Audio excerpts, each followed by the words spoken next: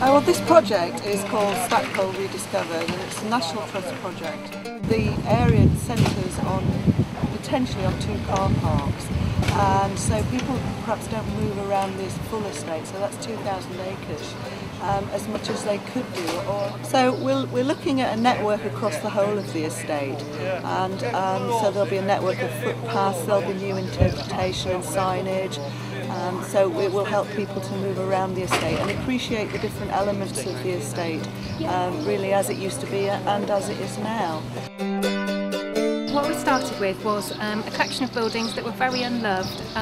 It's always been used as a residential centre for outdoor activities, but nobody had done anything here for about 20 odd years. So everything was looking a bit tired, really run down. People were fed up with the finishes. It was all like really dark floor tiles, loads of dark timber, and it just looked a bit nasty. So what we're here to do is to try and upgrade it, make it feel a bit fresher, and just make it nice and new so that we can get more people to come here and enjoy it.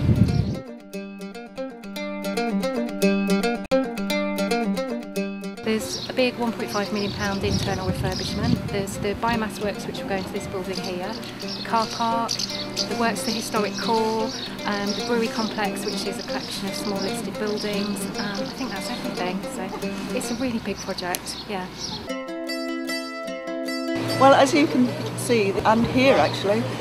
The Army are here and they're helping us in this instance with remaking the car park.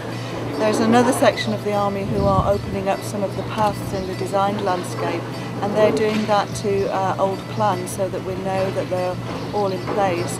And they've been doing a fantastic job. They've been here through wind and rain and sometimes sun, but not very often.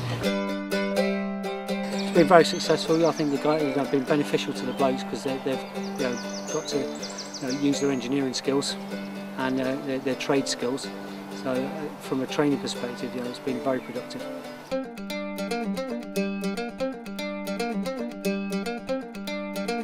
Look, love, it's day 9. We've only got 2 days to finish this job. You best get out of it. All right.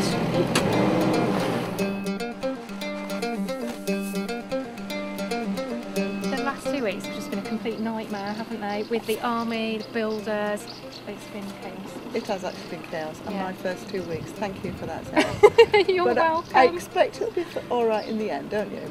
Let's hope so. Fingers crossed. Fingers crossed.